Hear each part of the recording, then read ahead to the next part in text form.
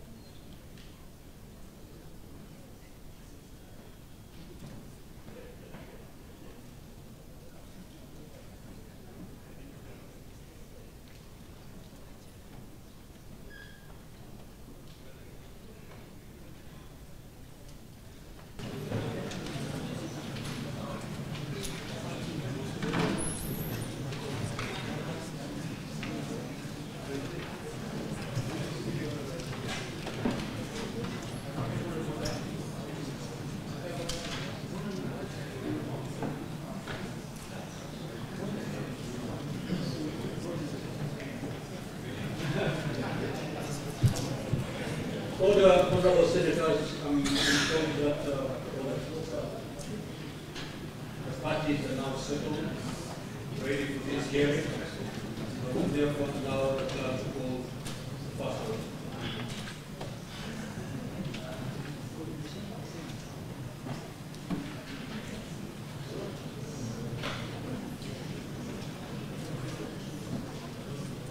Senator Eddy and Senator Sherry. No exchanging seats.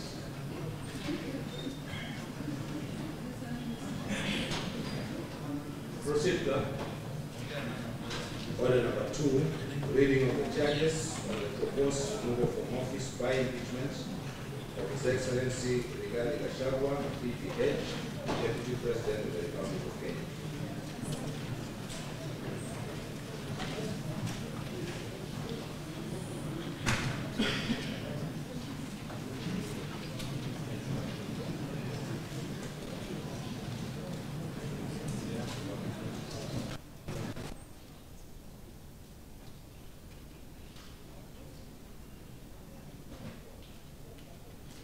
Senators, ladies and gentlemen, having discussed the pre-hearing meeting of the senators, which was a closed session, it is now time to commence the proceedings with the proposed removal from office by the impeachment of His Excellency Rigathi Gachagua, PPH, the Deputy President of the Republic of Kenya.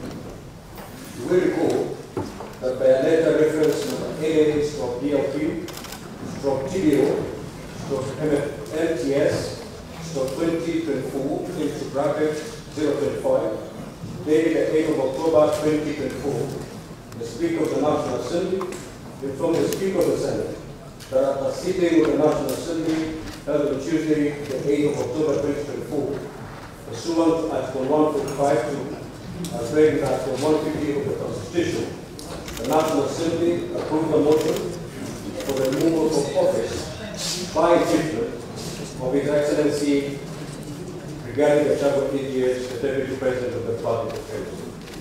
The Speaker of the National Assembly forwarded the following documents to the Senate, being the record of proceedings of the National Assembly and the evidence adduced in support of the impeachment motion. 1. A copy of the notice of special motion and an affidavit of the Honorable Ekomas Mwingi Mtuse, for the MP dated 26th of September 2024 and received on the 27th of September 2024, running from page 40 to 42. 2. Electronic evidence relating to the special motion contained in the flash list. 3. Other papers of past communication from the chair number 046 of 2024, issued on Tuesday, the 1st of October 2024. Communication from the chair number 047 of 2024, issued on Tuesday, the 1st of October 2024. Certified answer of votes are proceeding for the 1st of October 2024. Communication from the chair number 048 of 2024, issued on the 2nd of October 2024. Letters of appointment of advocates for A. Swain and Company Advocates for His Excellency the Deputy President.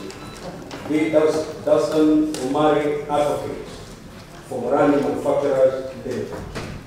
Letter to His Excellency the Deputy President, forwarding the notice of motion. Affidavit of service on His Excellency the Deputy President. Order paper for the 2nd of October 2024.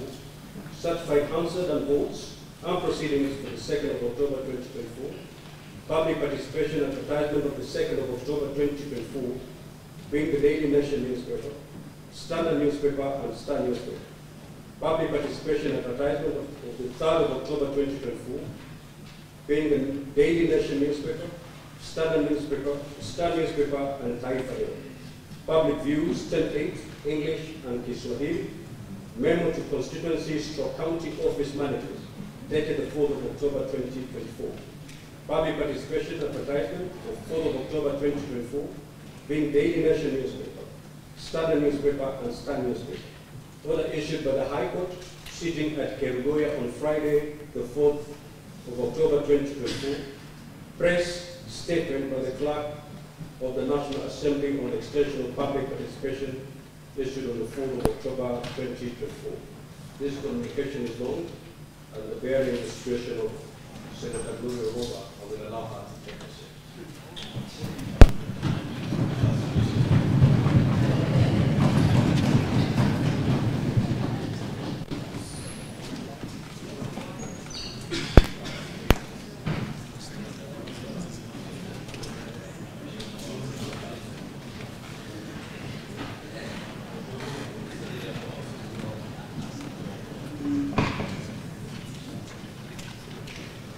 Praise statement by the Clerk of the National Assembly on the extension of public participation, issued on the 4th of October 2024. Public participation advertisement of the 5th of October 2024, being Standard, Saturday Nation newspaper, and Standard newspaper. Public participation report tabled on the 8th of October 2024, response to the notice of special motion from His Excellency the Deputy President, received on the 8th of October 2024 at 4 p.m. Electronic evidence by His Excellency the Deputy President relating to the special motion contained in the flash list. Order paper for Tuesday, the 8th of October 2024. Communication from the Chair, number 049 of 2024, issued on Tuesday, the 8th of October 2024, and certified answer and votes and proceedings for the 8th of October 2024.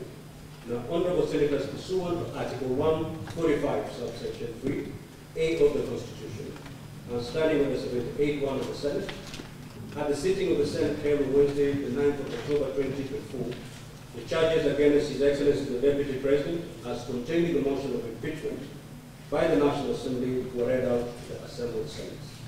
Honorable Senators, at this juncture, allow me to remind you of the mandate of the Senate in relation to the proposed removal from office by impeachment of the Deputy President, as provided for under Articles 150 and 145 of the Constitution, as read together with standing with us at the 8th of the Senate.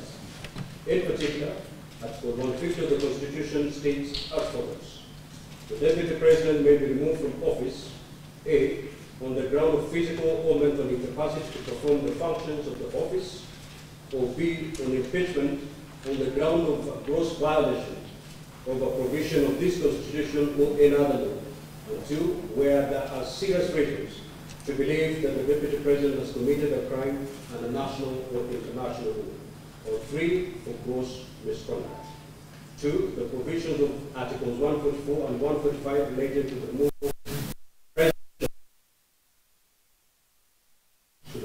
of the Deputy President. Now, Article 145 of the Constitution, Standing Order 78, Part 1 of the Second Schedule of the Standing Orders of the Senate, provide for the procedure to be followed in the hearing and determination of the proposed removal of office by impeachment of the Deputy President.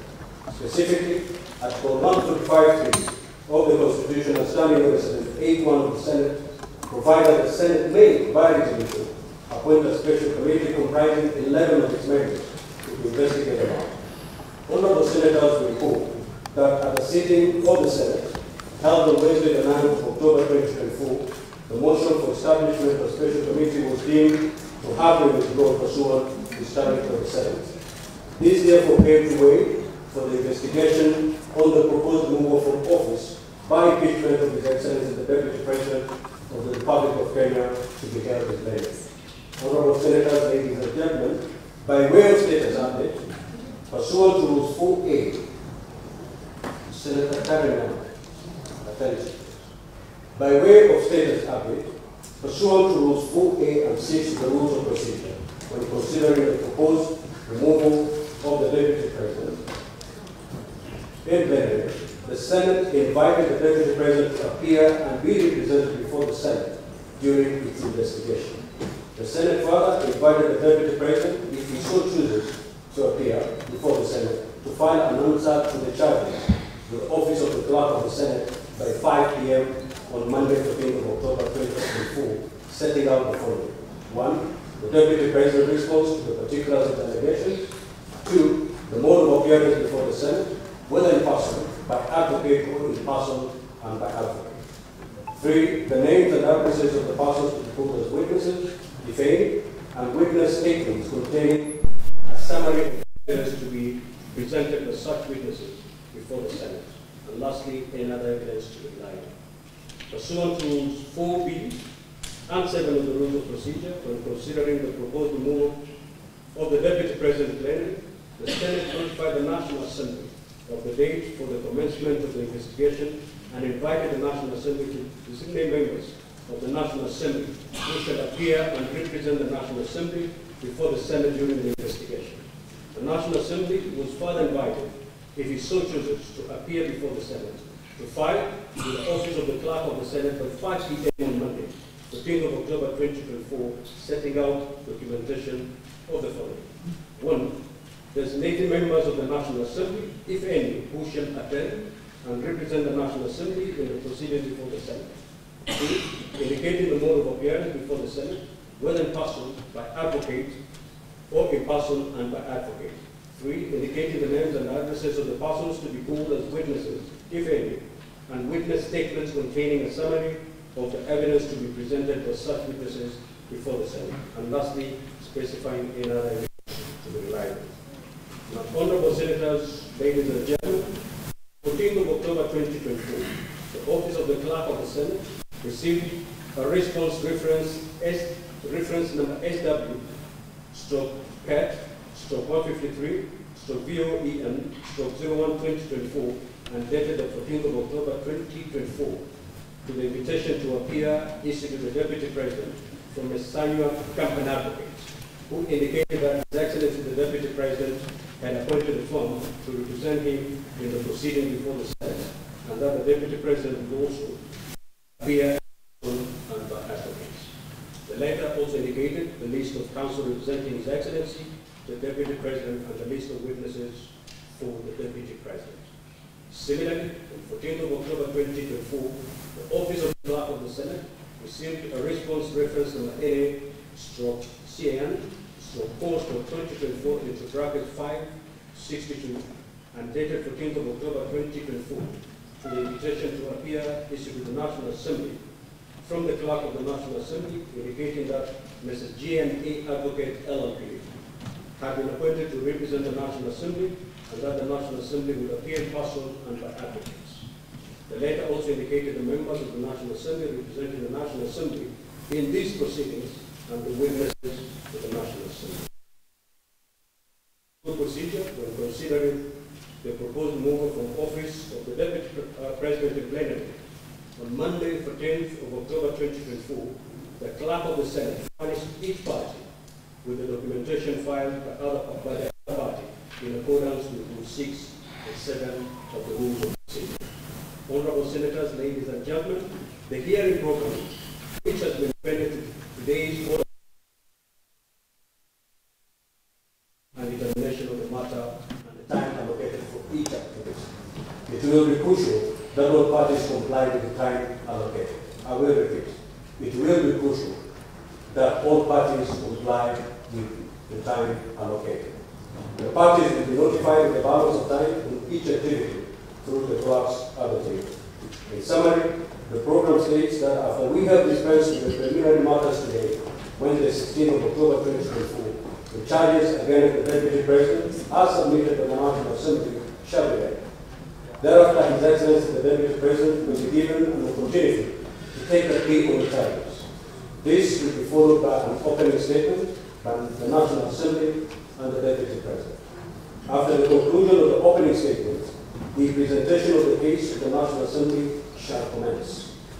The National Assembly will have a maximum of 3 hours for presentation of the case and examination, while the Deputy President will be allocated 2 hours for cross-examination of witnesses after presentation of the case by the National Assembly. Honorable Senators will be given an opportunity to ask questions or seek clarification from the National Assembly. This will take us up to the end of today's sitting. The sitting scheduled for tomorrow, Thursday, the 17th of October 2024, His Excellency the Deputy President will present his case before the Senate. The Deputy President will have a maximum of 3 hours for presentation of the case and examination, while the National Assembly will be allowed 2 hours for cross-examination of witnesses. Honorable Senators will also be given an opportunity to ask questions or seek clarifications from the Deputy President, following which the closing statement by the party will be made for a period not exceeding 1 hour each. As provided for under Rule 27 of the Rules of Procedure, the removal of Deputy President by impeachment, after the closing statements have been made, the hearing shall conclude and the Senate shall proceed into camera session to deliberate on issues raised. The Senate shall thereafter proceed to debate a special motion prior to voting on each of the charges. At this stage, a supplementary order paper will be issued to facilitate this debate. In accordance with Article 157 of the Constitution and standing of the 88 of the Senate, the voting shall be by all senators. The Deputy President shall cease to hold office if at least 2/3 of all senators vote to oppose any of the impeachment charges. If, however, the vote in the Senate fails to result in the removal of the Deputy President, the Speaker of the Senate shall notify the Speaker of the National Assembly accordingly.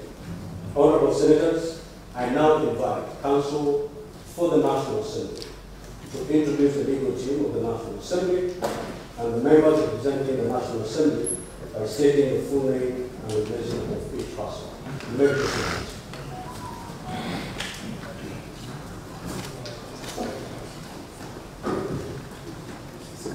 Mr. Speaker, sir, for the National Assembly, the legal representation is as follows. The Honorable James Orengo, Senior Counsel, leading the team. Mr. Paul Nemori, Legal Counsel. Myself, Eric Gumbo, Legal Counsel. Dr. Domi Biancolu, Legal Counsel. Mr. Moses Kipogay, Legal Counsel.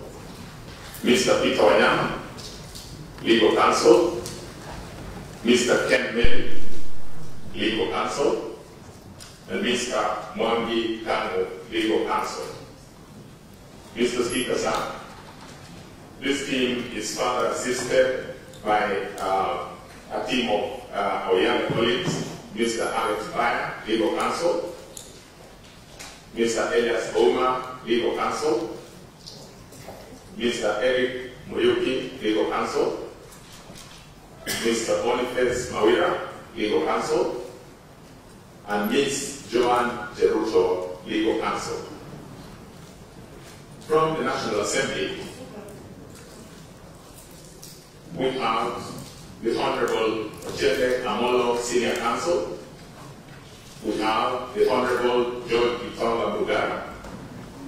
We have the Honorable Samuel Chekonga.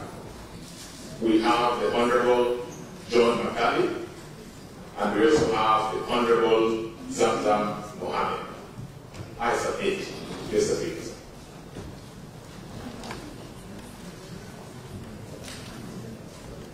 Similarly now, invite Counsel to His Excellency Rigathi Gachagua, DPH, the Deputy President of the Republic of Kenya, to introduce the legal team presented to His Excellency the Deputy President by stating the full name and the mission of each apostle.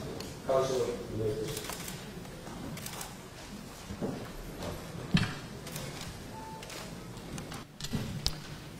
Mheshimiwa Speaker, Honorable Senators, the legal team representing His Excellency the Deputy President of the Republic of Kenya, who is present in this august house, are as follows.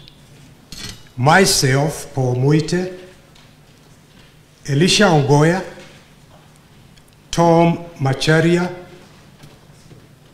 Swanya Victor Ogeto, Dego Anjiro, John Jomo, Faith Waigwa, Amos Kisilu, George Wandati, George Sakiba, Andrew Muge, Eric Naibei, Mrs. Julia Omwamba, and Mr.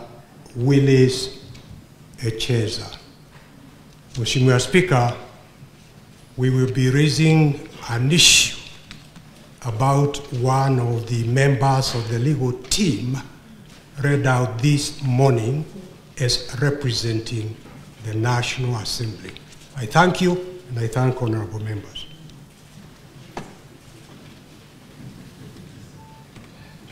Honorable Senators, ladies and gentlemen, on behalf of the Senate, I welcome the National Assembly and his team, His Excellency Rigathi Gachagua, PGS, the Deputy President of the Republic of Kenya, and his team, members of the public and the media, to the Senate and to these proceedings. Now, as you are aware, Article 118 of the Constitution mandates Parliament to conduct its business in an open manner, and that its sittings and those of its committees shall be open to the public. The hearing of the proposed removal from office of the Deputy President pursuant to Article 145 of the Constitution, standing for the 78th and the second sitting to the standing order of the Senate, is a matter that has generated immense public interest. The Senate, in this particular hearing, has facilitated members of the public who are interested in the proceeding to access its galleries. However, I drew the attention of the members of the public who are seated in the galleries to Rule 28 of the Speaker's rules, which state as follows. Visitors in the galleries shall remain seated, shall not applaud, comment on, make signs, eat, sleep, read books, newspapers, or other material except the order paper for the day, or create any disturbance. I request the members of the public to observe the same rule. Any member of the public who contravenes the Speaker's rule will be inviting stern action against them, which includes expulsion from the presence of Parliament. The office of the Clerk of the Senate is directed to ensure compliance with the Speaker's rules. Honorable Senators, ladies and gentlemen, finally, I now invite the Clerk to read the particulars of the allegations against His Excellency Rigathi Gachagua, PGH, the Deputy President of the Republic. Clerk, yours. Mr. Speaker, sir. My name is Degwanjiro, and perhaps before we proceed to the session, my learned senior counsel, Paul Moite, did raise an issue that we have an objection in terms of the appearances of legal counsel appearing for the National Assembly. Mr. Speaker, sir, our objection is in line with the conduct of this House, and the records bears as witness that we also have, we'll also be relying on an authority in our objection. Mr. Speaker, sir, we are raising an objection to the appearance of my senior advocate, legal counsel, James Orengo, to represent the National Assembly in these proceedings.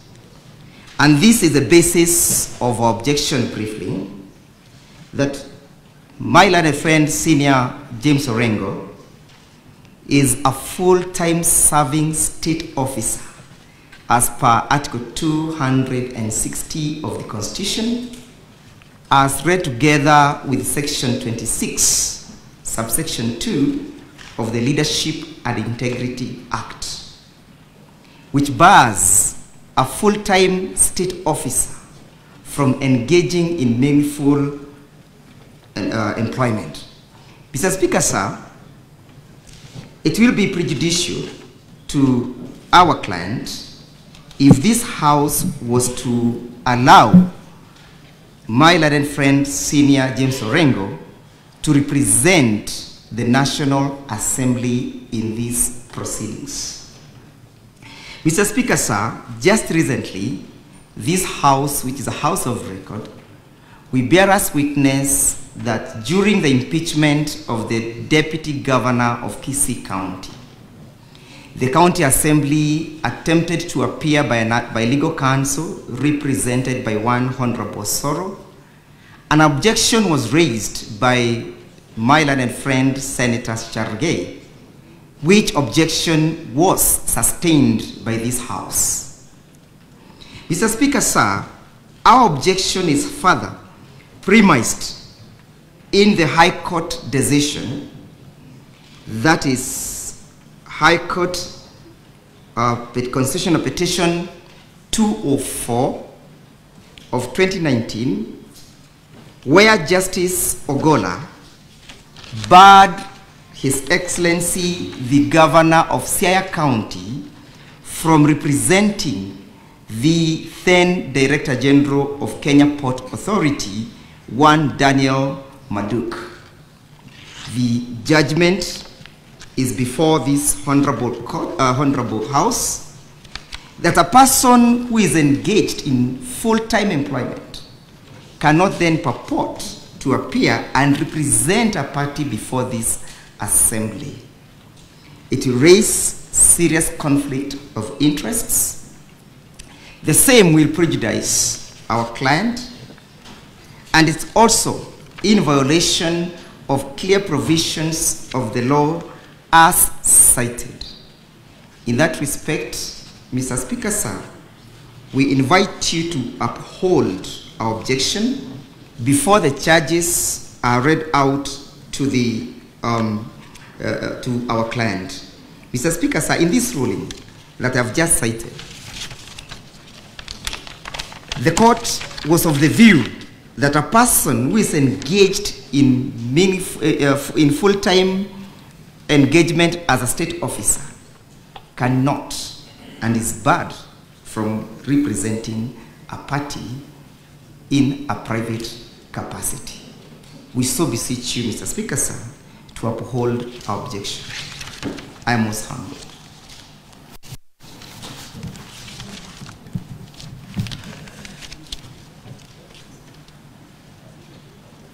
Council to the National Assembly.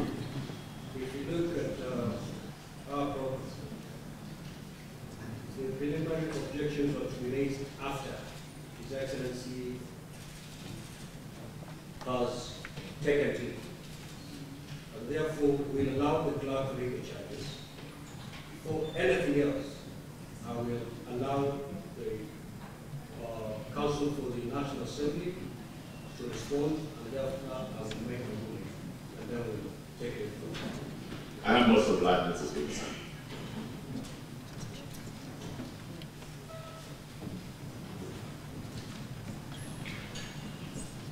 Proposed removal from office by impeachment of His Excellency Rigathi Gachagua, EPH, Deputy President of the Republic of Kenya. Particulars of the allegations.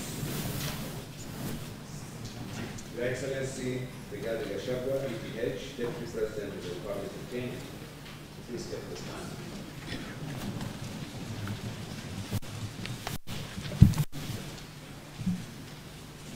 Your Excellency Rigathi Gachagua, EPH, Deputy President of the Republic of Kenya. The grounds for your proposed removal from office by impeachment, as received by the Senate from the National Assembly, are as follows. But A, gross violation of the Constitution or any other law pursuant to Article 50, 1B1 of the Constitution. From 1, gross violation of Articles 10, 2A, B, and C, 7.4, 73, 1A, 2B, 75, 1C, and 129, 2 of the Constitution, and Articles 127, 1, as read with Article 132, 131, 2C, and D of the Constitution.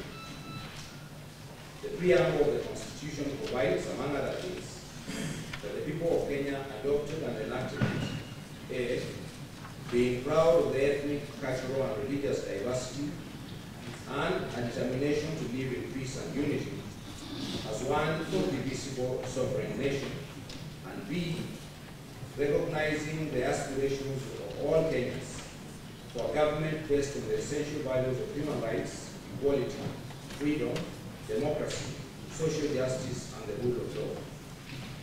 The preamble of the Constitution is supplemented by Article 10, 2A, B, and C of the Constitution, which establishes the core national values and principles of governance that bind all state officers, including the Deputy President. These values and principles include patriotism, human dignity, national unity, equity, social justice, inclusiveness, non-discrimination, equality, human rights, protection of the marginalized, democracy, and good governance. Moreover, Articles 73, 1A, and 2B of the Constitution establish responsibilities of leadership. They provide that the authority assigned to a state officer, such as the Deputy President, is a public trust to be exercised in a manner that is consistent with the purpose and objects of the Constitution, demonstrates respect for the people, brings honor to the nation and dignity to the office, and promotes public confidence in the integrity of the office. Also, Article 27.4 of the Constitution prohibits all forms of discrimination, including discrimination based on ethnic or social origin, conscience, belief, language, and birth. Further, Article 73, 2B of the Constitution provides that decision-making should be objective and impartial and should not be influenced by favoritism and improper motives. Furthermore, Article 75, 1C of the Constitution provides that a state officer should behave, whether in public and official life, in private life, or in association with other persons, in a manner that avoids demeaning the office he holds.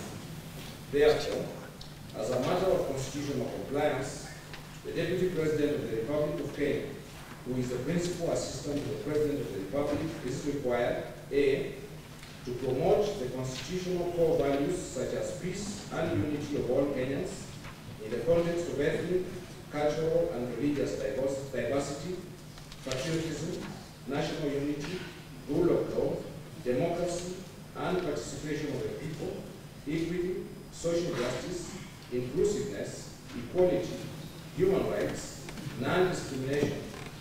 protection of the marginalized and good governance.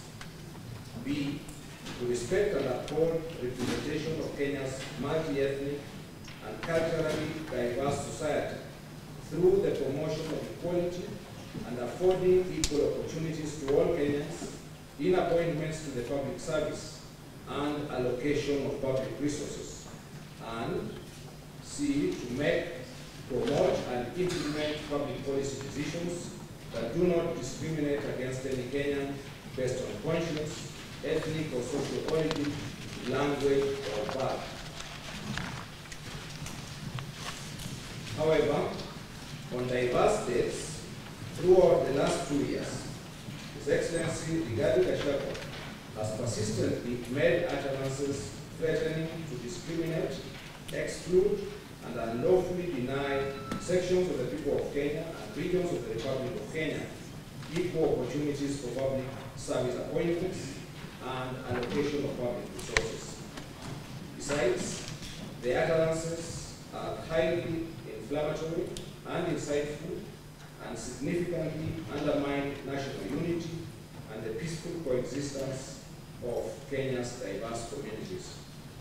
To illustrate, A, sometime in 2023, at a public forum in Kajiado County, within the Republic of Kenya, His Excellency Rigathi Gachagua made highly inflammatory and insightful public pronouncements to the effect that the government of Kenya is a company and that the allocation of government development projects and public sector jobs are based on shares determined by how the populace of the various ethnic communities voted in the 2022 general election.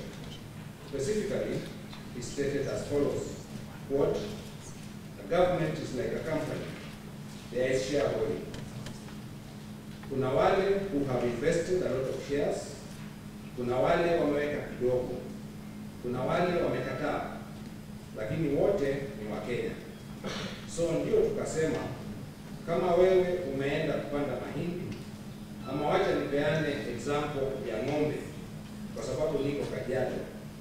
Wewe uko na ng'ombe yako ya maziwa, hiyo ng'ombe imezaliwa ikiwa njao, umeichunga vizuri, umepatia majani, umenunulia daily, umepatia chumvi, umepeleka kwa malisho, umepatia maji, imezaa, imeanza kukamuliwa. Wewe unatakiwa kwanza ukue mtu ya kwanza kukamua hiyo ng'ombe akunywa maziwa. End of quote. His Excellency Rigathi Gachagua emphasized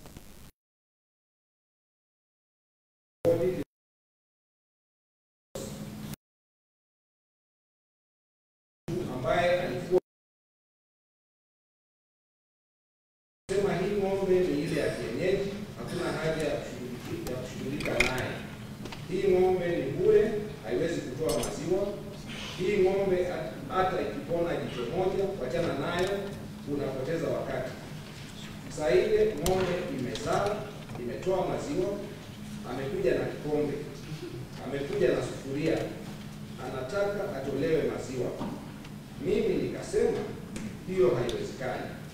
Nikasema yule mwenye hii ng'ombe na kuichunga na kuitunza, kwanza akamue maziwa, yeye na watoto wake wakunywe, ile itabaki aitie majirani. Hata yule alikuwa anapiga kelele akisema hii ng'ombe ni bure na haiwezekani, kama kunaye umebaki pia apewe, kama hakuna umebaki atembee. Namna hiyo. End of quote.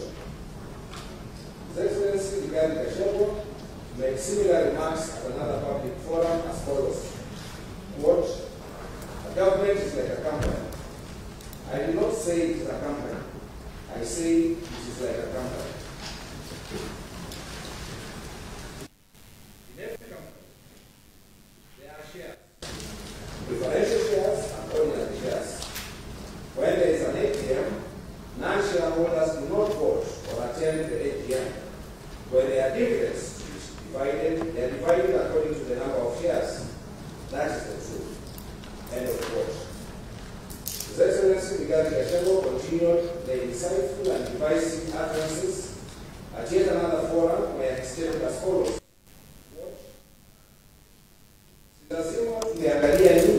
Sisi lazima tungeangalia nini? Hii serikali ni kampuni na ni ya shares. Si ndio? Ni ya shares. Kuna wenye kampuni, wale wako na shares mingi, wale wako na chache. Kuna wale hawana.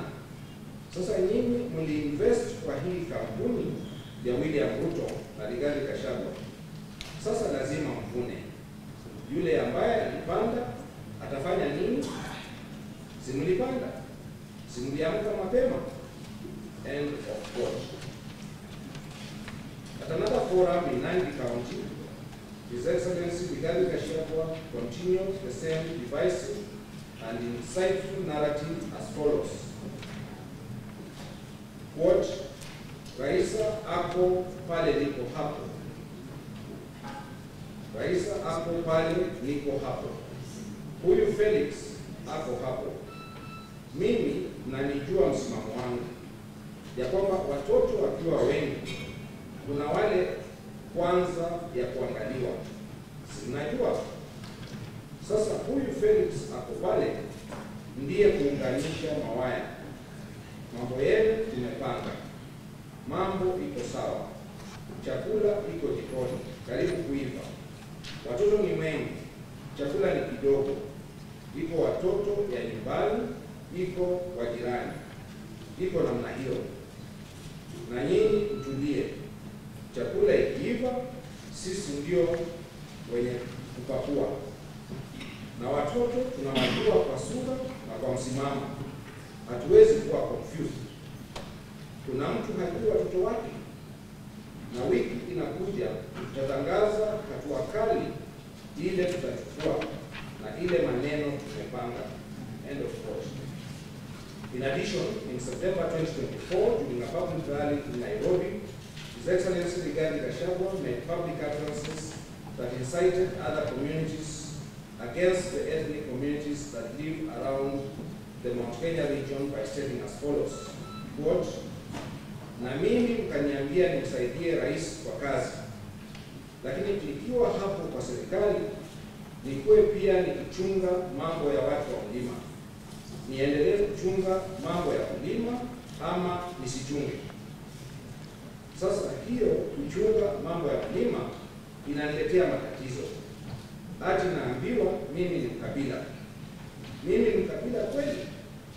Nikichunga mambo ya watu wa mlima iko makosa? Iko makosa? End of quote. His Excellency Rigathi Gachagua's utterances throughout the past 2 years undermine the promotion of national unity in the context of Kenyan society's multi-ethnic demography. Clausius point project. Honorable Senators, just put your phones on silence. Please, proceed, Claude. His Excellency Rigathi Gachagua's utterances throughout the past 2 years undermine the promotion of national unity in the context of Kenyan society's multi-ethnic demography and multicultural diversity. In addition, they have the potential to alienate, isolate, and create disharmony among the various ethnic communities of Kenya. In summary, His Excellency Rigathi Gachagua's above-mentioned utterances over the last 2 years are impeachable offenses to the extent that they grossly violate Articles 10, 2A, B, and C, 27.4, 73.1A and 2B, 75.1C, and 129.2 of the Constitution, and Article 147.1 as read with Article 131, 2C, and D of the Constitution. Specifically, His Excellency Rigathi Gachagua's divisive and insightful public utterances over the last 3 years, A, are incompatible with the high calling and dignified status of the office of the Deputy President of the Republic of Kenya. B, can stir ethnic hatred and promote ethnic balkanization of the Republic of Kenya.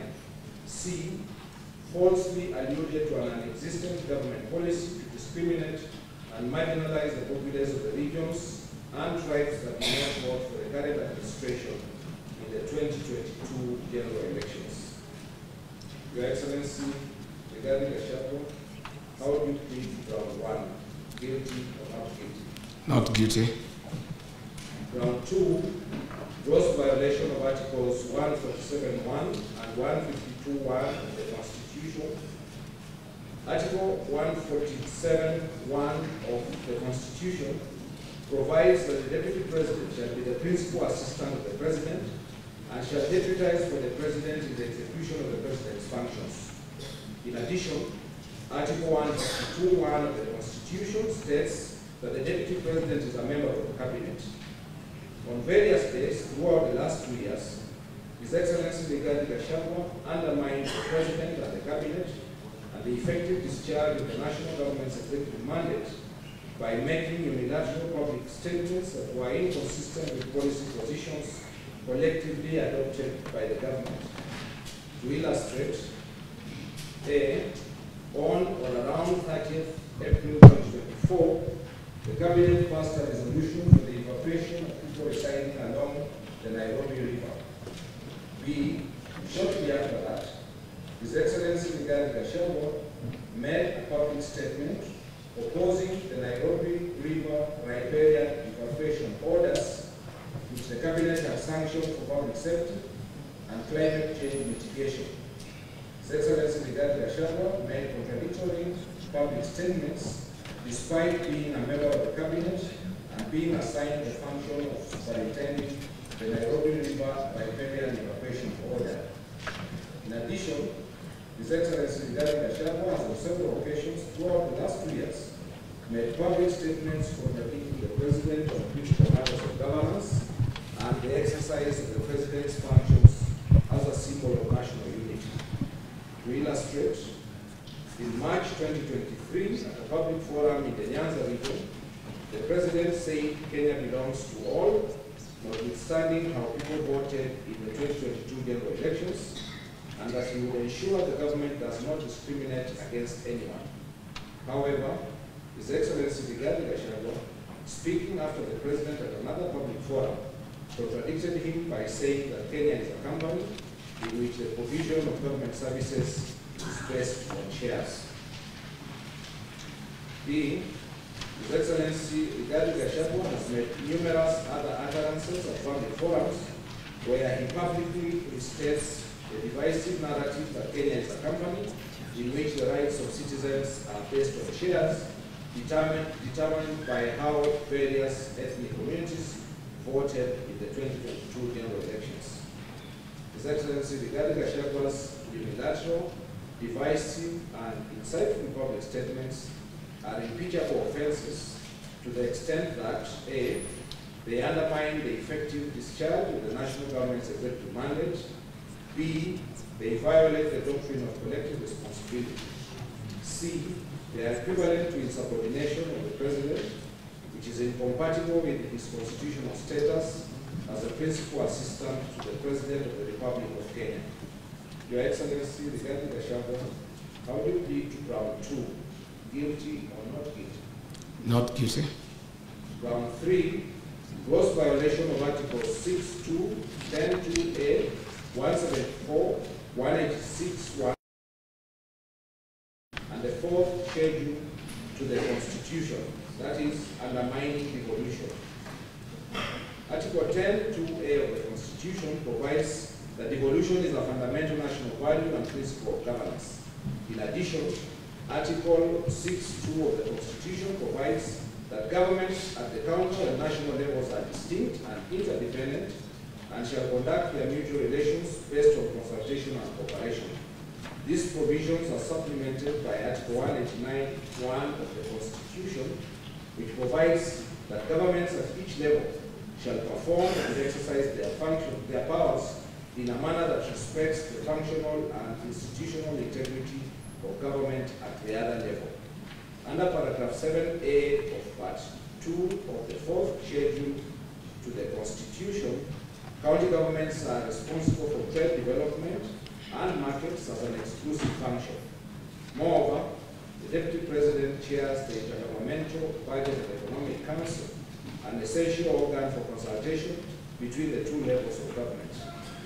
On or around 20th September 2024, His Excellency Rigathi Gachagua, recklessly, unmindful of the high calling and dignified status of the office of the Deputy President of the Republic, unlawfully interfered with the running of Nairobi City County government by holding a public rally in which he incited citizens against lawful directives of the Nairobi City County government on the planning and relocation of markets. Further, His Excellency Rigathi Gachagua publicly disparaged the leadership of the Nairobi City County government and its decisions. Moreover, His Excellency Rigathi Gachagua has interfered with the proper discharge of county government's constitutional functions regarding alcohol control and regulation. His Excellency Rigathi Gachagua's insightful and demeaning public statements and conduct are impeachable offences to the extent that A, they undermine devolution, B, they undercut the functional and institutional integrity of county governments, C, they unjustifiably vilify and ridicule the leadership of county governments, especially the Nairobi City County government.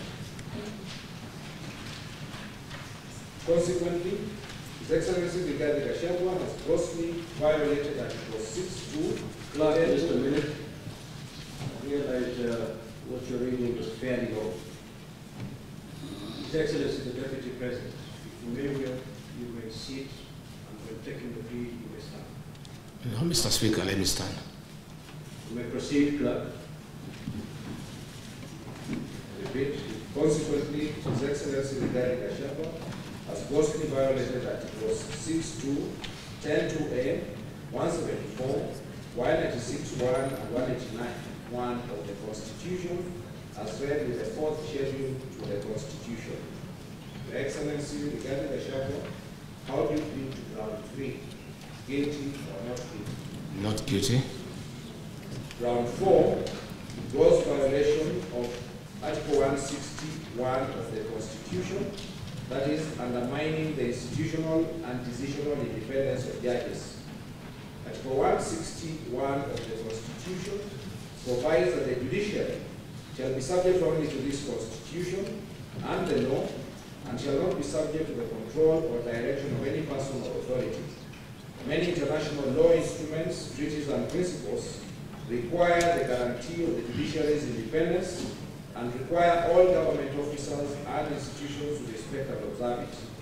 In 2023, His Excellency Rigathi Gachagua, recklessly, unmindful of the high calling and dignified status of the office of the Deputy President of the Republic of Kenya, and the need to respect, protect, and uphold the independence of the judiciary, made a scathing public attack against the Honorable Lady Justice Esther Maina, Judge of the High Court of Kenya, and forcibly threatened to file a petition for the removal of the said judge in gross violation of Article 165 of the Constitution.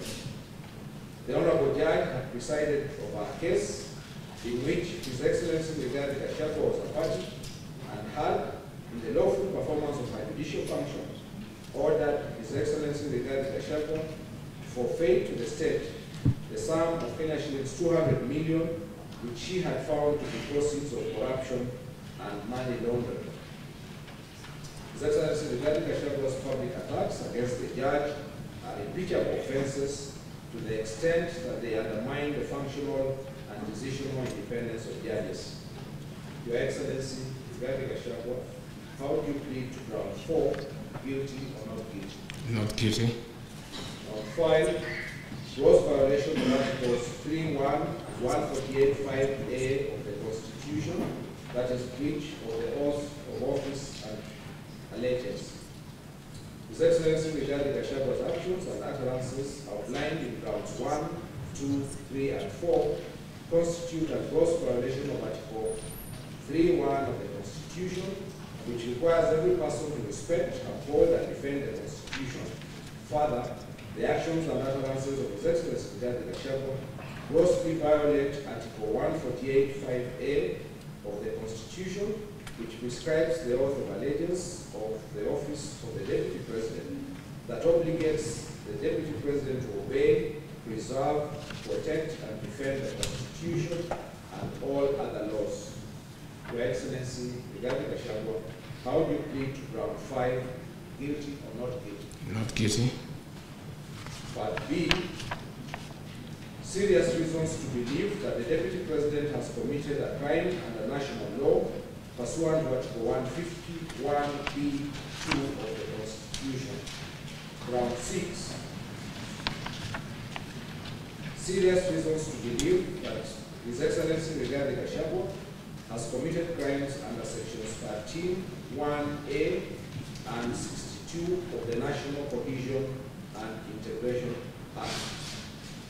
Section 13 of the National Cohesion and Integration Act provides that it is an offense for any person to use threatening, abusive, or insulting words or behavior where the person intends to stir up feelings of ethnic contempt, hatred, hostility, violence, or discrimination. The section also makes it an offense to use such words or engage in such behavior when, having regard to all the circumstances, ethnic hatred is likely to be stirred up. Besides, Section 62 of the National Cohesion and Integration Act states that a person commits an offense when the person makes statements that are intended or are likely to stir up feelings of ethnic contempt, hatred, hostility, violence, or discrimination. His Excellency Rigathi Gachagua's persistent, inflammatory, reckless, insightful public utterances over the last 2 years, the details of which are set out in grounds 1, 2, 3, and 4, establish serious reasons to believe that he has committed crimes under Section 13(1) and 62 of the National Cohesion and Integration Act. Your Excellency Rigathi Gachagua, how do you plead to ground 6, guilty or not guilty? Not guilty. Round 7, serious reasons to believe that His Excellency Rigathi Gachagua has committed crimes under sections 45(1), 46, 47(a), 3, and 48(1) of the Anti-Corruption and Economic Crimes Act, and sections 2, 3, 4, and 7 of the Proceeds of Crime and Anti-Money Laundering Act. For the past 2 years, His Excellency Rigathi Gachagua has inexplicably amassed a humongous property portfolio estimated at Kenya shillings 5.2 billion, primarily from proceeds of corruption and money laundering. The value of the property and wealth that His Excellency Rigathi Gachagua has acquired over the last 2 years is incompatible with his non-legitimate income, that is, Kenya shillings 12 million per annum or thereabouts.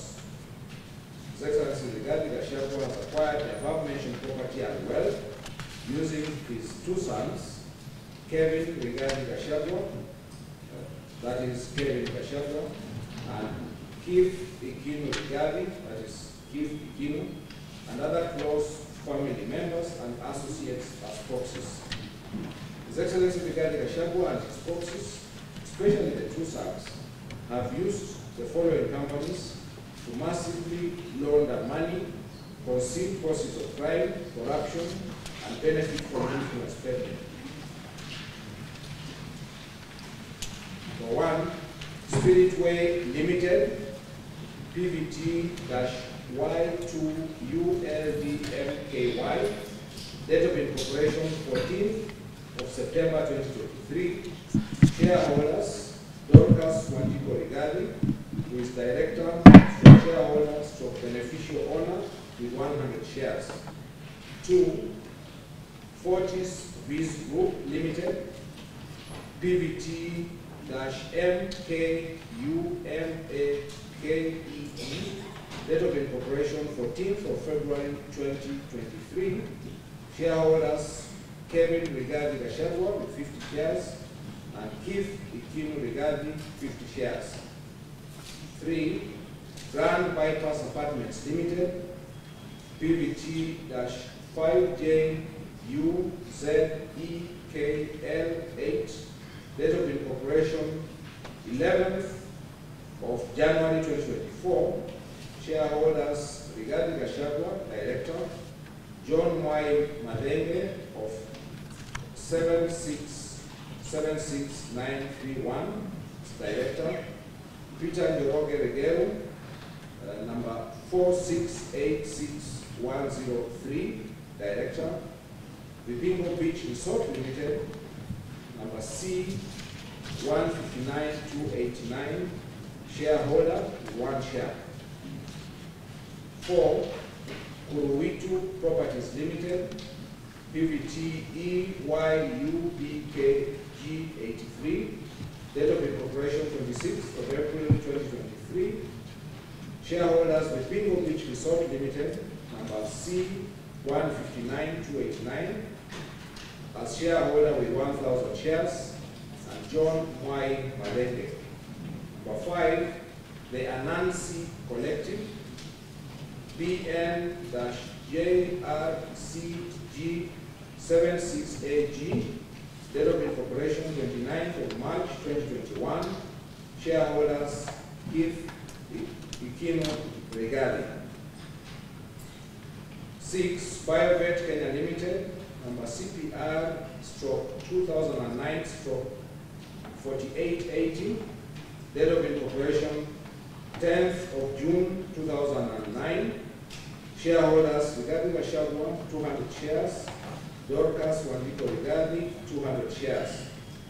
7, Calvary Creed International Limited, number CPR/2015/18614, date of incorporation 16th of April 2015. Shareholders Rigathi Gachagua, 50 shares. Dorcas Wandiko Rigathi, 950 shares. 8, Cosmia Venture Limited, number PVT-Q7ULE6Z, date of incorporation 26th of February 2018. Shareholders Herman Reuter Maina, 200 shares. James Mwangi Kagogo, 50 shares. Kevin Rigathi Gachagua, 250 shares. Keith Ikino Rigathi, 50 shares. Irene Nyanjao Washira, 250 shares. And David Kikemboy Mudhamia, 200 shares. Number 9, Crystal Kenya Limited, number CPR/2009/4898, date of incorporation 12th of June 2009. Shareholders Kevin Rigathi Gachagua, 200 shares. Keith Ikino Rigathi, 200 shares. 10, Delta Merchants Limited, number CPR/2009/4874, date of incorporation 9th of June 2009. Shareholders Rigathi Gachagua, 200 shares. Dorcas Wandiko Rigathi, 200 shares. 11, Vipingo Beach Resort Limited, number C159289, date of incorporation 5th of August 2008. Shareholders Kevin Rigathi Gachagua as Director, Keith Ikino Rigathi, Director, estate of the deceased James Lerito Gachagua, shareholder, 10,000 shares. 12, Rigathi Gachagua Foundation, number CLG-XXFXRG, date of incorporation 11th of November 2022. Shareholders Rigathi Gachagua. 13, Dorcas Rigathi Foundation, number CLG-G9FV2G, date of incorporation 19th of October 2022. Shareholders Kevin Rigathi Gachagua, Keith Ikino Rigathi, Dorcas Wandiko Rigathi, Nancy Wamboi Kanyele. 14, Hardland Supplies Limited, number CPR/2009/4881, date of incorporation 11th of June 2009. Shareholders Rigathi Gachagua, Director as Director, shareholder with 200 shares. Dorcas Wandiko Rigathi, Director, shareholder with 200 shares. 15, Karandi Farm Limited, number C94303, Date of incorporation 25th of June 2001. Shareholders Rigathi Gachagua as director, shareholder with 700 shares. Dorcas Wandiko Rigathi as director and shareholder with 100 shares. 16. Morani Manufacturers Limited, number PVT-8LU7Q8GD, date of incorporation 13th of October 2021. Shareholders Dorcas Wandiko Rigathi as director and shareholder, 200 shares. Gift Ikinu Rigathi, director and shareholder, 200 shares. Joshua Karianjaki Waiganjo, director, shareholder, 600 shares. And Grace Washuka Mwangi, beneficial owner. 17. Mothers of the Land Limited, number CLG-55FD3B, date of incorporation 1st of December 2021. Shareholders Louisa Jerry Wanjiro, director stroke member. Caroline Jepkemboy Wayaki, director stroke member. Lucy Jogoine Mutegi, director stroke member. Dorcas Wanjiko Rigathi, director stroke member. 18. Pioneer Medical Kenya Limited, number CPR-2009-4910, date of incorporation 9th of June 2009. Shareholders Rigathi Gachagua as director stroke shareholder, 200 shares. Dorcas Wandiko Rigathi, director and shareholder, 200 shares. 19. Rider Furniture Mart Limited, number C141876, date of incorporation 18th of July 2007. Shareholders Rigathi Gachagua as director and shareholder, 500 shares. Dorcas Wandiko Rigathi as director and shareholder, 500 shares. 20. Royal Pinson Ventures Limited, number PVT-LRU2QZL, date of incorporation 26th of February 2018. Shareholders Kevin Rigathi Gachagua as director and shareholder with 400 shares. Keith Ikino Rigathi, director and shareholder, 400 shares. And Peter Kangati Githaiga as director and shareholder, 200 shares. 21. Technical Supplies and Services Limited, Kenya Limited, date of incorporation 6th of June 2009. Shareholders Rigathi Gachagua as director, shareholder with 400 shares.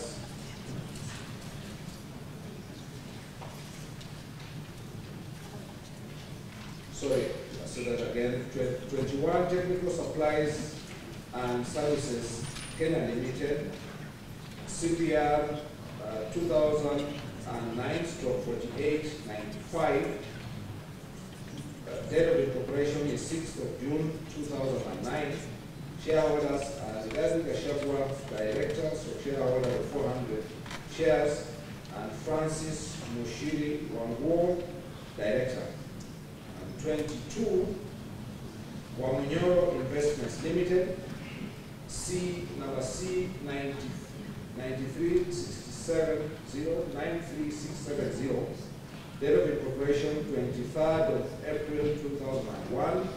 Shareholders Kevin Rigathi Gachagua, director, shareholder with 1 share, and Keith Ikino Rigathi, director, shareholder with 1 share. To illustrate, in November 2023, Cristo Kenya Limited, number 9 in the above table, a proxy company of His Excellency Rigathi Gachagua, purchased Outspan Hotel, situated at Nyeri Municipality Block /1/1669 from Aberdare Safari Hotels for Kenya shillings 535 million. The directors of Cristo Kenya Limited are the sons of His Excellency Rigathi Gachagua, namely Kevin Gachagua and Keith Ikino.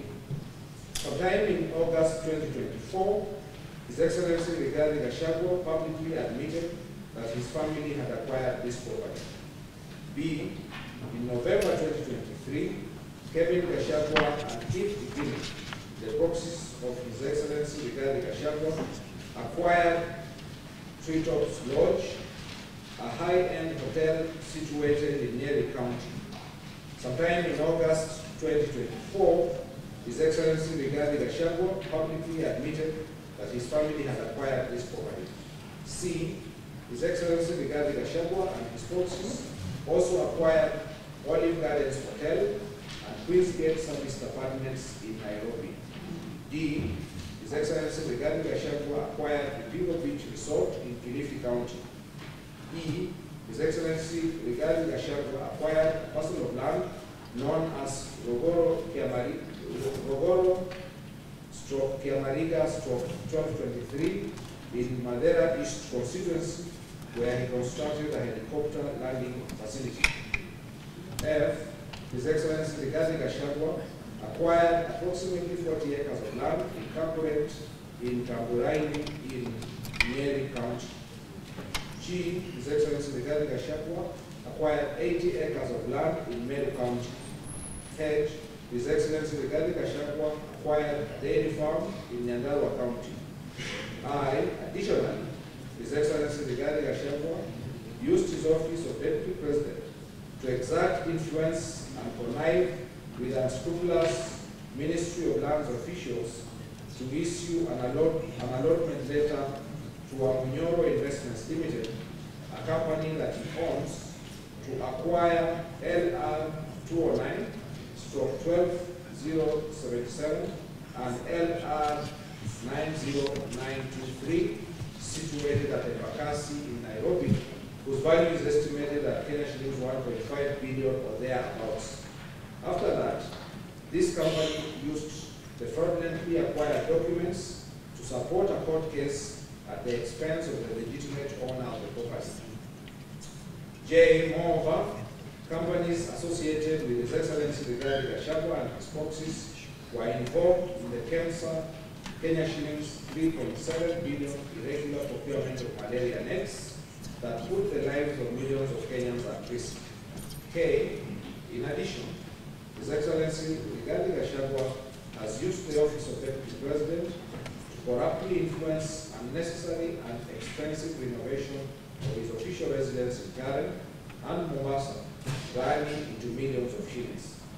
In essence, His Excellency Rigathi Gachagua has chosen personal comfort, extreme luxury, and pomposity at the expense of service delivery to the people of Kenya. L. Images of some of the properties that His Excellency Rigathi Gachagua has acquired from proceeds of corruption, influence peddling, and money laundering have been provided and relate to the following. 1. Treetops Hotel located in Nyeri. 2. Outspan Hotel located in Aberdare Ranges. 3. Olive Gardens Hotel, Agnes Project Road. 4. The Bingo Beach Resort. Additionally, His Excellency Rigathi Gachagua has the following proxy companies to trade with the office he holds. A. Agrobrick Investments Limited is a private limited company incorporated in Kenya on 28 May 2017 and a certificate number PVT-RXUP6E. The company deals in building and construction. The company's directors or shareholders are A. Rudani Mayukumar Mahendrabai and B. Patel and Kishkumar Hasmukbai, a Kenyan national. 48. The company operates a bank account number withheld for data protection reasons at Syrian Bank, opened on 19 February 2022, with the company directors as the account signatories. On 18 October 2022, Bafika Natalal Irani was added as an account signatory and given the full mandate to operate the account. Bafika Natalal Irani is a proxy of His Excellency Rigathi Gachagua. On 23rd January 2023, the company account received a transfer of Kenya shillings 47,015,367 shillings and 75 cents from the Executive Office of the Deputy President. The payment was supported by a notification of award letter, reference number ODP stroke ADM ADM.1 stroke 57 VO.4 bracket 70 dated 16 December 2022 from the Office of the Deputy President to Agrobrick Investment Limited for the proposed refurbishment of Deputy President's official residence at Karen at a cost of Kenya shillings 55,559,520. B. Payment voucher of Kenya shillings 55,133,265.92 was received on 10th January 2023 as the first interim payment in respect of the contract ODP-RT-001, ODP-RT-001/2022-2023. C. An agreement letter dated 22nd December 2022 between Office of Deputy President and Agrobrick Investment Limited for the proposed renovation of Deputy President's official residence in Karen. Bavika Nathalal Hirani signed the document as a director of Agrobrick Investment Limited. On 23rd January 2023, the funds were suspiciously transferred through a transfer of Kenya shillings 45 million to a related entity, that is, Vagiani Enterprises Limited. Shockingly, the account had been dormant for around 9 months before it received the payment from the Office of the Deputy President, adding to the reasonable suspicion that it was a special purpose vehicle to siphon funds for His Excellency Rigathi Gachagua. B. Lusona Events Limited. This is an events management company that was registered on 30th of October 2012 and a certificate number CPR-2012-87037. The company directors are A. Esther Wanjiro Jenga and B. Cecilia Mudoni Jenga. The company operates 2 accounts at the SBM Bank, which it opened in 2015. The company's directors are account signatories. Ian Jugona Itata was also introduced as an account signatory and is the sole account operator, pointing to the likelihood that he is the beneficial owner. Between 1st January 2024 and 11th July 2024, the account at SBM Bank received a total of 100 million shillings, 262,821.43 from the Office of the Deputy President, characterized by the receipt of multiple transfers. On 2nd of July 2024, the Deputy President's Office paid Lusona Events Limited part of the above-mentioned proceeds of corruption and money laundering in 8 transactions in a single day as follows. On 2nd of July 2024, the amount of 2,946,900. Secondly, on 2nd of July 2024, the amount of 4,806,639 shillings. Thirdly, on 2nd of July 2024, the amount of 4,679,130 shillings. Fourthly, on 2nd of July 2024, the amount of 2,955,450 shillings. Fifth, on 2nd of July 2024, the amount of 3,374,400 shillings. Sixthly, on 2nd of July, 5,451,912 shillings and 40 cents. Number 7, on 2nd of July 2024, the amount of 3,582,536 shillings and 50 cents. Number 8, 2nd of July 2024, the amount of 3,840,635 shillings and 60 cents. A substantial portion of the Kenya shillings 100,262,821.43 cents was used for luxurious largesse and unnecessary expenditure for carpets, etc., laid down for the Deputy President's functions. Some of the funds were utilized as follows. A. Rigathi Gachagua made Kenya shillings 22,800,000 in cash withdrawals.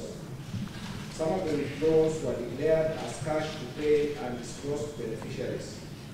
It was suspicious why they preferred cash payments as opposed to bank transfers. B. Kenya shillings 4 million transferred to a law firm. C. Kenya shillings 26,993,350. Investment in fixed term deposits as follows. 1. On 27th of May 2024, Kenya shillings 9,993,350. 2. On 11th July 2024, Kenya shillings 17 million. The utilization of funds was reasonably believed to be an act of corruption and money laundering, as most of the money was withdrawn in cash rather than bank transfers, which is a custom for huge payments. His Excellency Rigathi Gachagua is reasonably suspected to be the principal beneficiary of these dubious transactions. C. St. Nicholas Rehabilitation and Industrial Training Institute Limited. The company was incorporated on 8th of April 2021 under registration number PVT-AAACMO4. It deals with student rehabilitation and industrial training, trading as St. Nicholas Rehabilitation Center and Psychiatric Hospital. The sole company director is Nicholas Mugambi Maingi.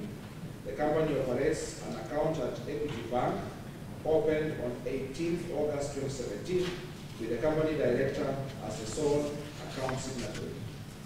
Between 1st March 2024 and 5th June 2024, the account received a total of Kenya shillings 21,060,000 from the office of the Deputy President. The funds were suspiciously utilized as follows. A. Kenya shillings 2 million was allegedly used to purchase a white Toyota Prado from Umarali Motors Limited for Kenya shillings 8.5 million. B. Another Kenya shillings 4 million was suspiciously transferred to Nicholas Maingi's account. A cash trail in the personal account revealed that upon receipt of the funds, Nicholas made a transfer of Kenya shillings 4,660,000 to Umarali Motors Limited on 21st March 2024. The purported payment to Umarali Motors Limited using two routes raises reasonable suspicion of corruption and money laundering. Further, prior to receipt of the two payments from the Office of the Deputy President, the account was transacting in minimal accounts, raising suspicions that the entire transaction was upon which used by His Excellency Rigathi Gachagua to siphon public funds. The payment scheme used typifies money laundering transactions. From the matters outlined in the preceding parts, it is patently clear that there are serious reasons to believe that His Excellency Rigathi Gachagua, the Deputy President of the Republic of Kenya, using his state office, has committed gross economic crimes, namely conflict of interest, abuse of office, conspiracy to commit crimes under A. Sections 45(1)(a), 46, 47(a)(3), and 48(1) of the Anti-Corruption and Economic Crimes Act, and B. Sections 2, 3, 4, and 7 of the Proceeds of Crime and Anti-Money Laundering Act. Your Excellency, Rigathi Gachagua, how do you plead to count 7, guilty or not guilty? Not guilty. There are serious reasons to believe that His Excellency Rigathi Gachagua has committed crimes under Section 132 of the Penal Code and Section 29 of the Leadership and Integrity Act. His Excellency Rigathi Gachagua has continuously misled members of the public through false, malicious, divisive, and insightful remarks that are contrary to the provisions of Section 132 of the Penal Code and Section 29 of the Leadership and Integrity Act.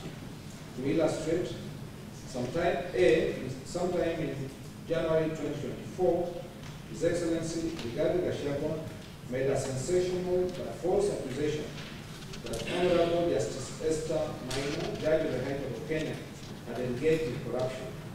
He publicly said he would present a petition for the removal of the said judge, which he has not done to date, leading to the inevitable conclusion that he knew his allegations were false.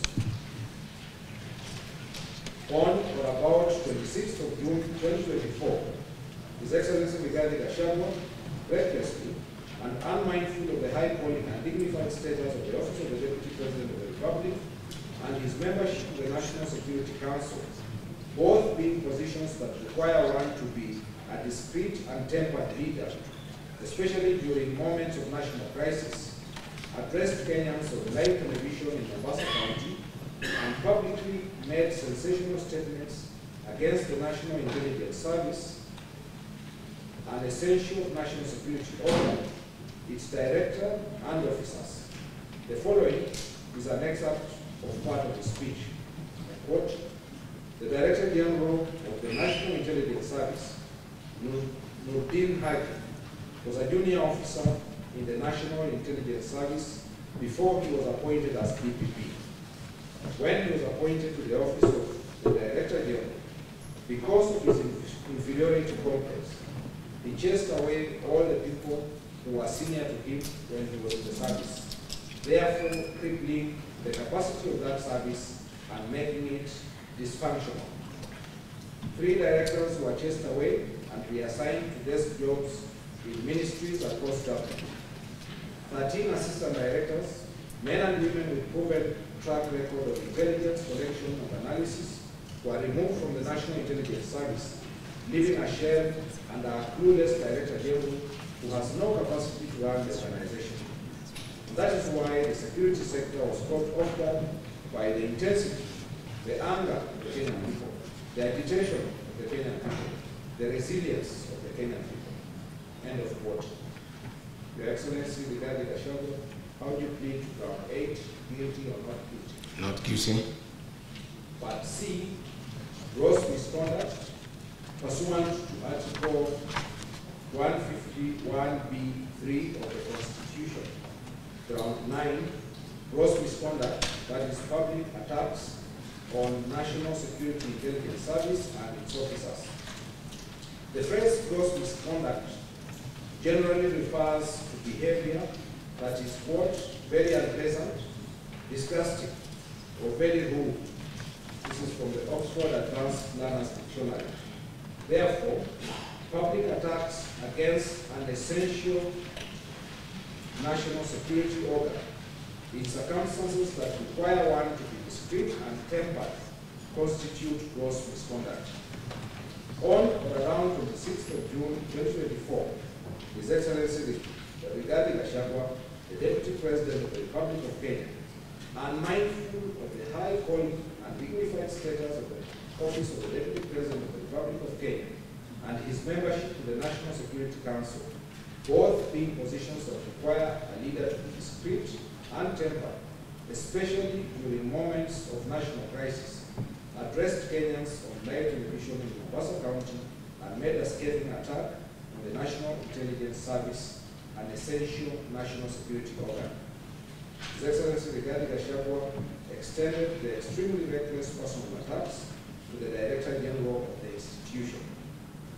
With the unprecedented acts, His Excellency Rigathi Gachagua acted in a manner that is incompatible with the high calling and dignified status of the office of the Deputy President and member of the Cabinet and the National Security Council. The attacks against the National Intelligence Service and its Director General constitute gross misconduct and an impeachable offense to the extent that A, they are incompatible with the high calling and dignified status of the office of the Deputy President of the Republic of Kenya. B, they undermine national security from both internal and external points of view. C, they are incompatible with the effective discharge of the delicate and sensitive mandate of the National Intelligence Service. D, they have the potential, given the circumstances prevailing in the country at the time, to significantly diminish public confidence in the viability of the Kenyan state and its ability to protect the lives and properties of its citizens. E, they go against the constitutionally prescribed ordinance of the office of the Deputy President under Article 148, 5A of the Constitution, which requires the Deputy President to obey, preserve, protect, and defend the Constitution and all other laws. Your Excellency, Rigathi Gachagua, how do you plead to round 9, guilty or not guilty? Not guilty. Round 10, gross misconduct and insubordination. As stated in round 9, the phrase gross misconduct generally refers to behavior that is very unpleasant, disgusting, very rude. This is from the Oxford Advanced Learners Dictionary. Therefore, open or public insubordination of the President, who is the head of state and government under our constitutional framework, is gross misconduct. As stated in the preceding parts, Article 147(1) of the Constitution designates the Deputy President as the principal assistant of the President, who shall deputize for the President in the execution of the President's functions. His Excellency Rigathi Gachagua has persistently undermined, demeaned, and committed insubordination instead of assisting the President in executing the state executive mandate. Instead, he has opted to run a smear campaign against the Presidency for political expediency. Further, whereas Article 147(2) of the Constitution requires the Deputy President to perform the functions conferred by the Constitution and any other functions that the President may assign, His Excellency Rigathi Gachagua is openly sabotaging the state's efforts in agriculture, including the coffee, tea, sugar, and milk sectors, which the President tasked him to oversee. To illustrate, A, His Excellency Rigathi Gachagua has connived with cartels in the tea sector to block the Kenya Tea Development Agency from implementing guaranteed minimum returns that would benefit smallholder tea farmers. B, His Excellency Rigathi Gachagua has influenced his family members, allies, associates, and proxies to take control of a local cooperative society, name withheld in Madeira, which they are financially hemorrhaging. Your Excellency Rigathi Gachagua, how do you plead to round 10, guilty or not guilty? Not guilty. Round 11, gross misconduct, that is bullying. As stated in round 9, the phrase gross misconduct generally refers to behavior that is very unpleasant, disgusting, or very rude. This is for the Oxford Advanced Learners Dictionary. Section 34 of the Leadership and Integrity Act provides that a state officer shall not bully any person. Bullying includes repeated offensive behavior that is vindictive, cruel, malicious, or humiliating, and is intended to undermine a person. For the past 2 years, His Excellency Rigathi Gachagua has persistently bullied state and public officers. To illustrate, A, His Excellency Rigathi Gachagua bullied Kenya Medical Supplies Agency officials into awarding a tender for the supply of stimulants to Crystal Limited, his proxy company. Crystal Limited has submitted a fake report with the sole intention of fraudulently acquiring public property. B, His Excellency Rigathi Gachagua routinely bullies public officers with national security organs, whom he subjects to public attacks and humiliation. C. His Excellency Rigathi Gachagua continually summons procurement officers in ministries and state institutions and instructs them to direct the procurement of goods and services in a particular manner. D. In the presidency, His Excellency Rigathi Gachagua identified public officers who he thinks stand in his way of creating dominance within government and political kingship, and he has severely threatened, intimidated, and harassed them. E. In 2023, His Excellency Rigathi Gachagua used his position as a deputy president to intimidate public officers and a contractor to divert materials meant for the construction of the Malindi Road to tarmac a private road to the Pingo Beach Resort, a hotel associated with him. F. His Excellency Rigathi Gachagua uses his constitutional power as deputy president solely to implement sectarian, parochial, and personal interests that seek to profit him. Your Excellency Rigathi Gachagua, how would you plead to ground 11? Guilty or not guilty? Not guilty.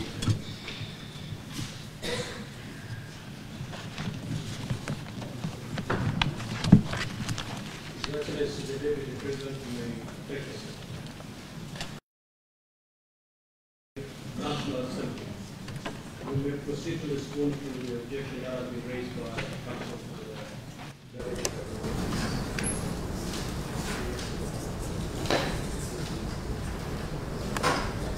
Perhaps, Speaker Sir, just before Council responds to my application, for efficiency and expediency, permit me also to bring to the attention one more application in respect to the documents that were served upon the Deputy President. Mr. Speaker, sir, by a letter that you referred to, sent from the Speaker of the National Assembly to the Speaker of the Senate, the Speaker of the National Assembly did submit the documents that emanated from the National Assembly. Council for the Deputy President, take a seat first. You have your seat.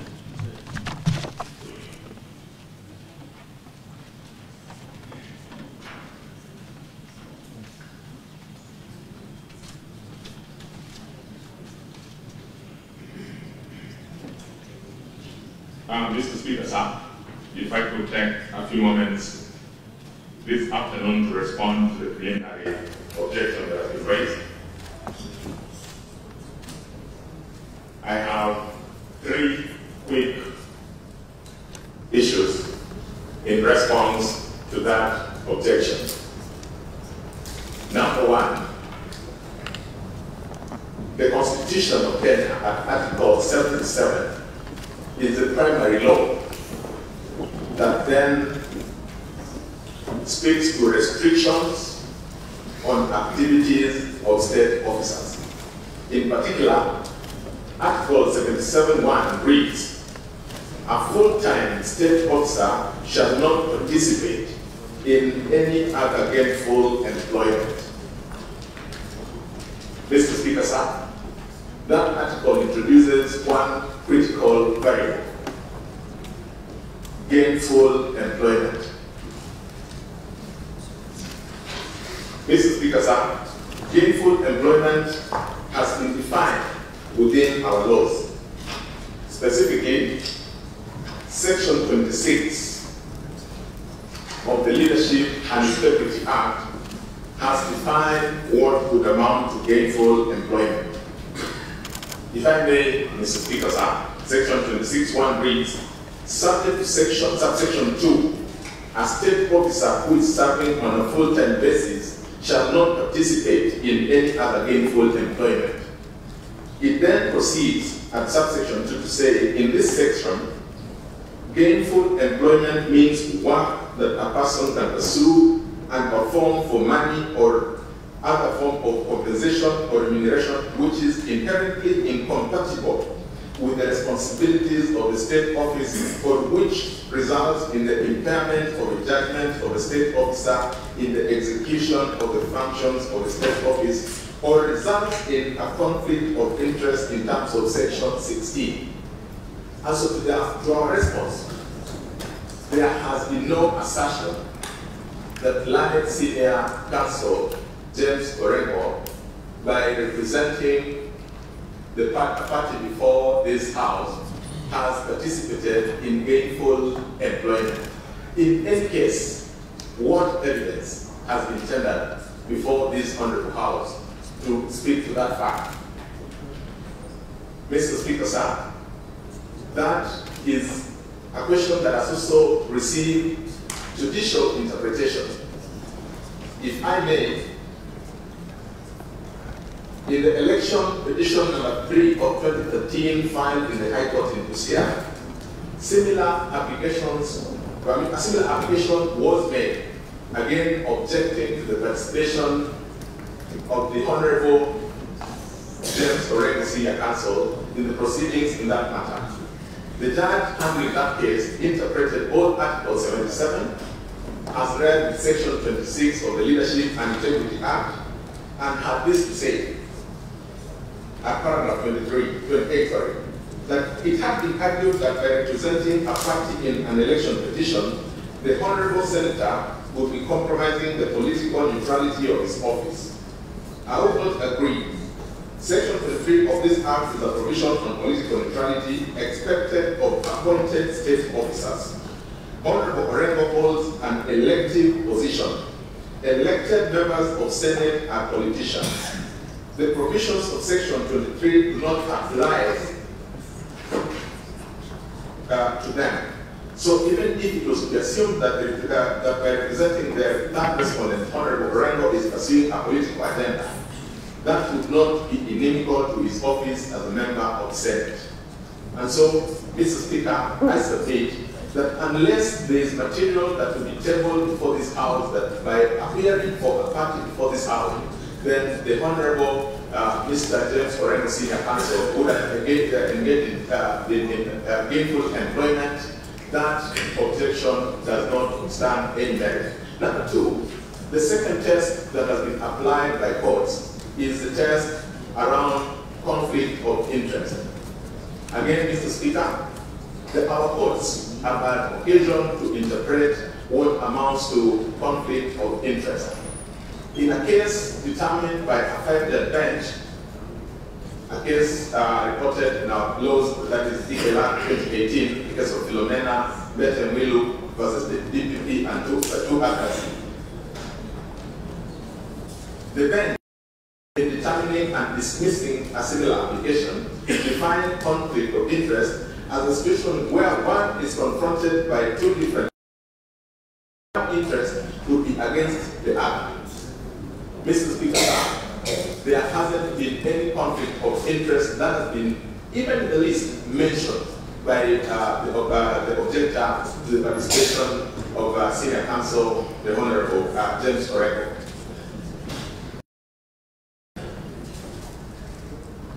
Has there been an indication as to any prejudice that could be occasioned by the participation of the Honorable James Orengo Senior Counsel before this House this afternoon? To the best of my recollection,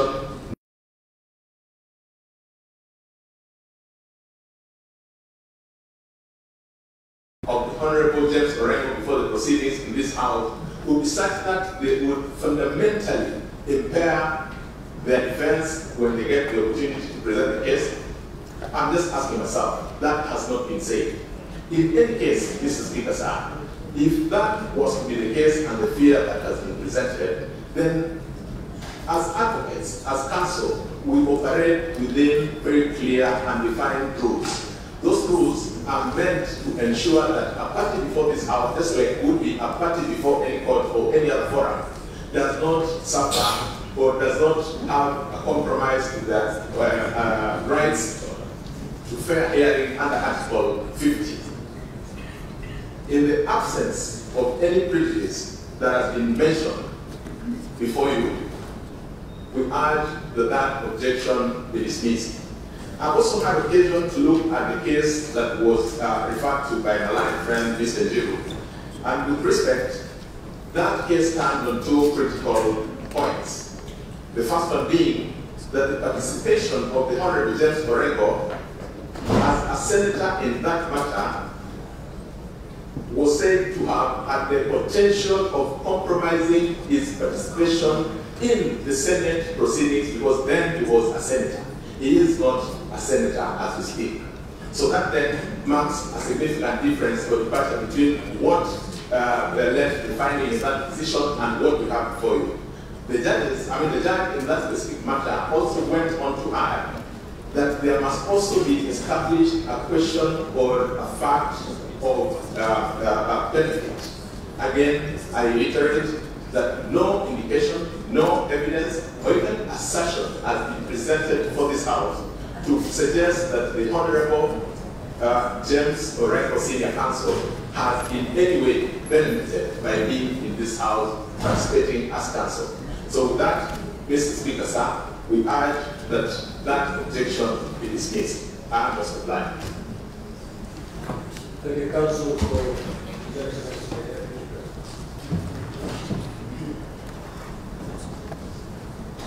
Thank you, Mr. Speaker, sir. And in brief response to the submissions by my learned friend, there is no denial that has come from Council's defense that Senior Counsel Honorable James Orengo is here on pro bono basis. That evidence has not been brought. That claim has not been denied. He's therefore here as counsel earning a fee, and that is what Section 26. Senior Counsel, don't go to that line of argument. If the evidence of him acting pro bono has not been laid, has the evidence of him earning been volunteered? Mr. Speaker, sir, the only presumption. No, we're not going to presume facts. We're not. Mr. Speaker, sir, I am well guided, but may be noted and may go on record that the grounds laid by Section 26, subsection 2, have not been rebutted by the submissions made by counsel insofar as the gainful employment in these proceedings is concerned. Number two, he is here as a governor of Siaya County, not as a senator. And as such, the petition number 3 of 2013 is distinguishable from the fact that he's here as a serving governor. And that is what Section 26, subsection 2 speaks to, and that is also equally the provisions of Article 77 of the Constitution. Further to that, Mr. Speaker, sir, the test of prejudice is a creation by counsel. It is not the one that at Section 26, subsection 2, and Article 77 speaks to. The only test is gainful employment. Unless that one is rebutted, the general presumption, again, Your Lordship and Mr. Speaker, sir, and that is a legal presumption, unless it is rebutted, is that he is here for a main purpose to earn a living. Mr. Speaker, sir, I leave that to the House to make a determination. Permit me once more to move the House with my last and final application.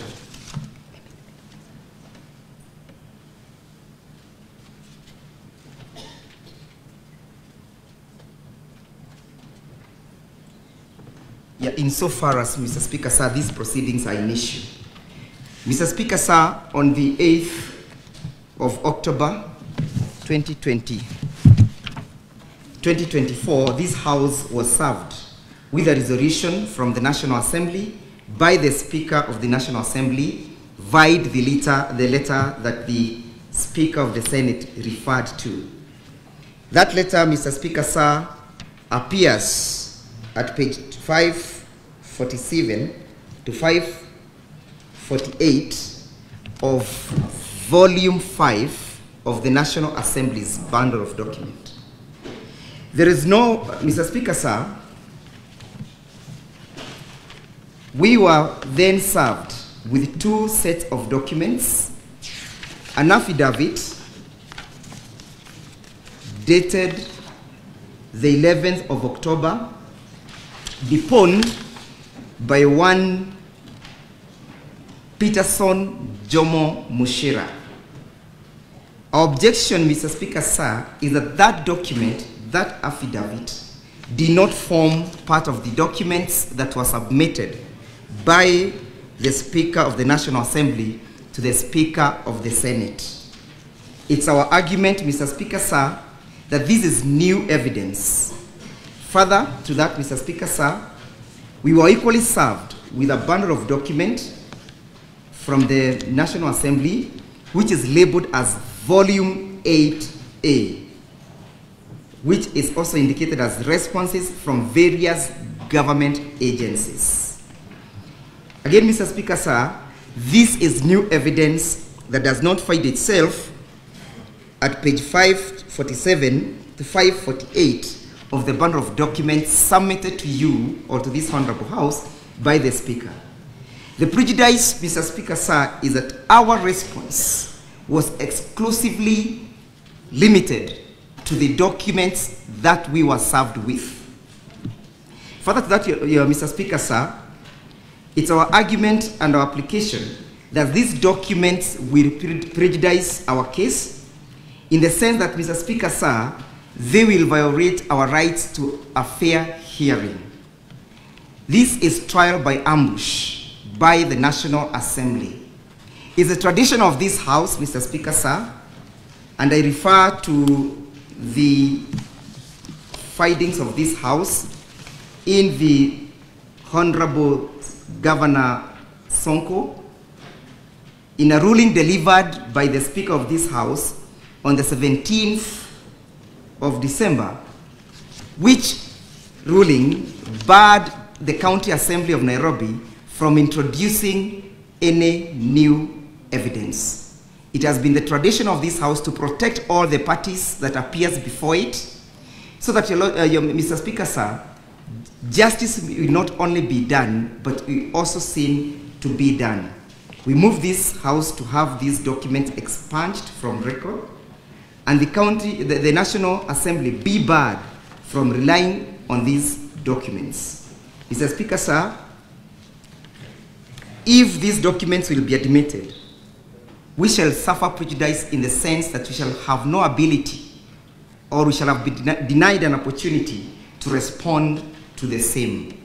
We urge you, Mr. Speaker, sir, to hold that these documents is new evidence, and we rely on Rule 19 of this House rules. Noting that, Mr. Speaker, sir, the rules guiding these proceedings today do not provide for how to deal with new evidence as and when the same is brought to the attention of the House. However, the rules guiding the proceedings in the impeachment of a governor or deputy governor provides that new evidence shall not be admitted. Further to that, Mr. Speaker, sir, permit me to bring to your attention the findings in the case, in the civil appeal number 21 of 2014, which was the case of Governor Wambora versus the County of Assembly of Embu. Mr. Speaker, sir, in that case, Justice Odiek, may the Lord rest his soul in peace, Chief Justice Martha Koome, as then was, and Justice Vishram held that these proceedings of the impeachment of a president or deputy president are paramateria to the impeachment of a governor. That is to say, they are identical. So what applies in those rules in the impeachment of the governor can equally and should equally apply to these rules. And finally, this House being a House of record, then we are bound by our previous precedents. I am most obliged. Now, Council for the National Assembly, you have 1.5 minutes to respond. You may respond now, or you may respond after the lunch. I could respond. Mr. Speaker, sir, I could respond shortly after that. On our rules, we have to rise at 1:15. Permit me then to respond after the line.